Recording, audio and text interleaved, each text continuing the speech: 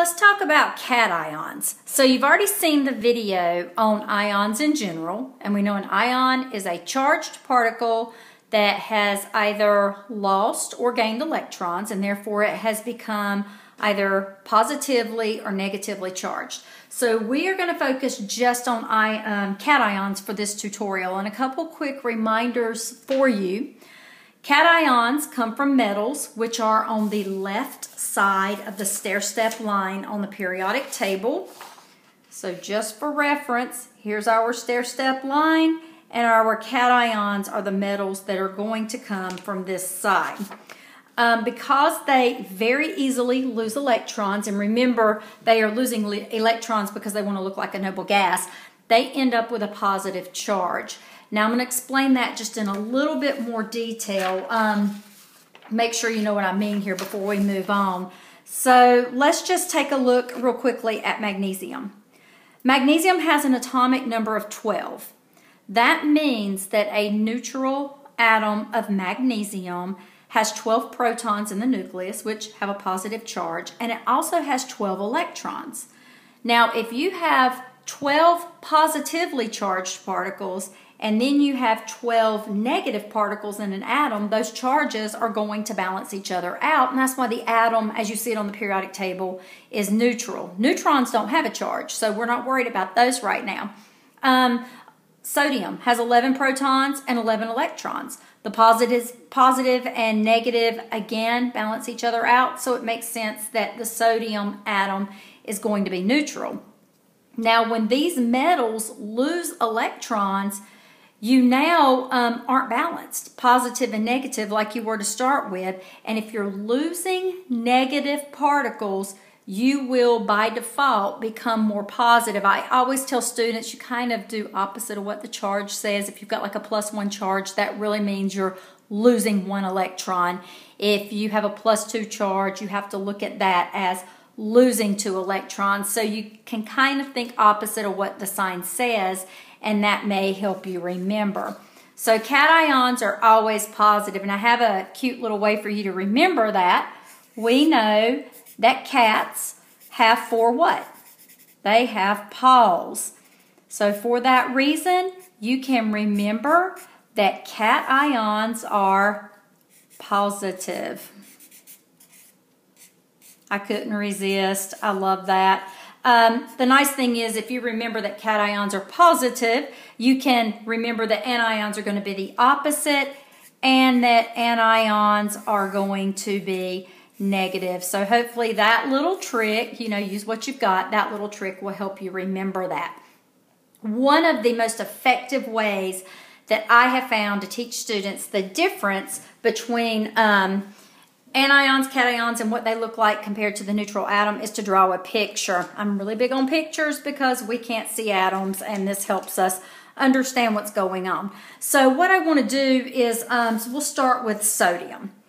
So if you just have Na, and that's all you see, you know that that is the sodium ion. The sodium ion is, this is neutral. There's nothing to indicate that electrons have been lost here. So we know that sodium is number 11 on the periodic table. That means that sodium has 11 protons and 11 electrons. We also know, and here's a good review for you, that if you take the mass and round it to 23, 23 minus 11 is 12 neutrons. Now, if we look at what happens when sodium loses an electron, we see now we suddenly have a positive charge. This is literally like this little sodium atom is holding up a sign saying, hey guys, I just lost 1 electron. He's just letting you know, I've just lost 1 electron. Now, when we look at the number of protons, neutrons, and electrons in the sodium ion, we're going to see a little bit of a change. Sodium is number 11 on the periodic table, so it still has 11 protons, because I want you to remember that the number of protons identifies that element. But Whereas the neutral sodium atom had 11 electrons, we've lost one now. So now we only have 10 electrons. That explains that +1 charge. Neutrons don't change. We can go even further with this example, and we can actually draw this atom. Now, I'm just going to draw what I'm going to call a cross-section of the atom so that we're not taking up so much paper. So we know that sodium would look like this. You've got your nucleus, and your nucleus has 11 protons and 12 neutrons. We also know that sodium has 3 levels of electrons. If you're wondering how I knew that so quickly, little trick, and this works for the first few rows of the periodic table. Sodium is on row 1, 2, 3, so I know it has 3 levels of electrons. I know that 2 of those electrons are on level 1, 8 of those electrons are on level 2, and that last electron is on level 3. These numbers should add up to your total number of electrons, and 2 plus 8 plus 1 is 11. That's what the sodium atom looks like. Now, when that sodium atom loses that 1 electron and it becomes the sodium ion, here's what it looks like. So we're going to draw our nucleus, and the nucleus still has 11 protons, and it still has 12 neutrons. So that is something really important to point out. When an atom becomes an ion, its nucleus does not change. It stays the same. But now we've got to look at our number of electrons. We've only got 10 electrons this time. And I'm just going to highlight that these electrons are what we're really focused on here. So where are we going to put those 10 electrons? The first 2 go on the first level. Then we're going to put the next 8 on the second level. And suddenly it's like hands off. I can't put anything else down. I'm out of electrons. What you can see happened is that sodium gave away its valence shell. That's the only place that your electrons are going to come from. So when a neutral atom becomes an ion, it basically just gives away its valence shell of electrons. And if you don't know what a valence shell is, those are the electrons in the very outer shell, and those are the electrons that are actually responsible for bonding and a lot of the physical and chemical characteristics of that element. So valence electrons are super important. So what we see here is that when a neutral atom becomes a cation, specifically a cation, and again we're dealing with metals here, they always give away the electrons in their valence shell. So for that reason, the cation is always going to have a smaller atomic radius than its neutral counterpart. That's important because that's going to be different when we talk about anions. Something else here that is really cool to point out, and this just makes sense. So notice that sodium right here has 1 valence electron. It gives away that 1 electron, and when you say 11 minus 1, you get 10. Neon, which is a noble gas, has 10 electrons. What's happening here is cations will give away their electrons to look like a noble gas. I always tell my kids, if it's a cation, back it up. Sodium's going to give away 1 electron to look like a noble gas. Magnesium's going to give away 2 electrons to look like a noble gas. So let's say that the noble gases are kind of like the superheroes of the periodic tables. The be like Mike syndrome, all the atoms want to be like Mike. They want to look like that noble gas and have that valence shell with 8 electrons in it. Let's say that your hero is Superman. You just love Superman. And you get a costume and you put that costume on and you look like Superman and you feel like Superman. On the outside, your outer shell looks like Superman, but we know that you are still the person inside that costume. This is still sodium. This is identified as sodium because the number of protons are not changing.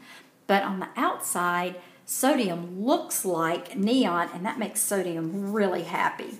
So sodium looks like neon. And if you understand that the goal of a metal is to lose enough electrons to look like a noble gas, you can figure out how many, for general chemistry, you can figure out how many electrons these metals are going to lose in order to look like that, because you're just subtracting. So we're going to do one more, and let's take a look at calcium. So if you have plain old calcium, let's take a look at that. Let's scoot you up here. Calcium has an atomic number of 20. That means calcium, as a neutral atom, has 20 protons and 20 electrons. While I'm at it, I'm going to go ahead and figure out my neutrons. You take the molar mass, you round it to a whole number. 40 minus 20 is also 20 neutrons. So now let's look at what happens when calcium becomes a cation. We already know that calcium has a +2 charge, and we know that because it is an alkali earth metal. It has 2 valence electrons, which means it has a +2 charge. Everything in this column has a +2 charge. So it's still calcium, so it has 20 protons. But this +2 is like calcium holding up a sign saying, hey guys, just need to let you know I've lost 2 electrons. So he's telling you I've lost 2 electrons here. So instead of 20 electrons, I'm going to have 18. The number of neutrons is not affected. So the only thing that changes here is we go from 20 to 18 electrons, because calcium is giving away 2 electrons to look like a noble gas. So let's draw these atoms so we can get a better feel for what they actually look like. So calcium's nucleus has 20 protons and 20 neutrons. Calcium is on row 4 of the periodic table. 1, 2, 3, 4. So we actually have 4 levels of electrons. First level has 2. The second level has 8. The third level is going to have 8. 8 plus 8 is 16, 17, 18, 19, 20. We have 2 valence electrons. These should add up to your total number of electrons. So I'm going to make a little note here. We only have 2 valence electrons. That's kind of important. I should have noted that up here too. While we're at it, that one had 1 valence electron.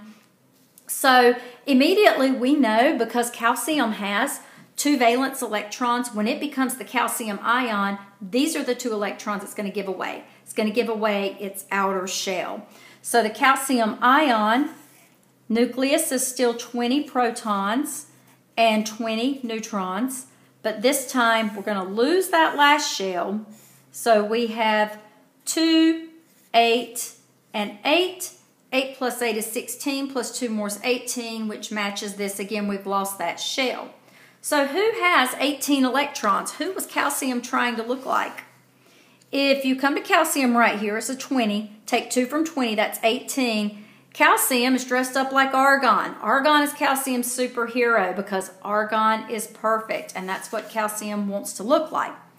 Still calcium because it has 20 protons, and that identifies the element. The only way the identity of the element is going to change is if the number of protons changes, and that's getting into nuclear chemistry.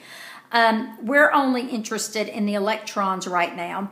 So calcium looks like its hero, argon. So this is how a metal becomes a cation, a positive cation. They give away their outer shell. And another little important note I would put in my notebook is that the neutral atom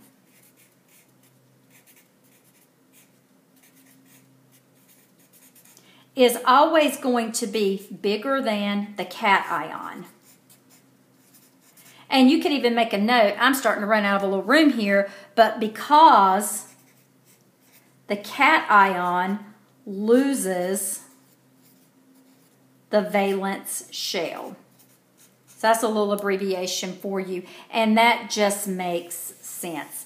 So I hope this was really helpful for you in understanding why metals and how metals give away electrons, become cations to look like noble gases. The next tutorial is going to go to the nonmetal side, and we're going to talk about how anions gain electrons to look like a noble gas.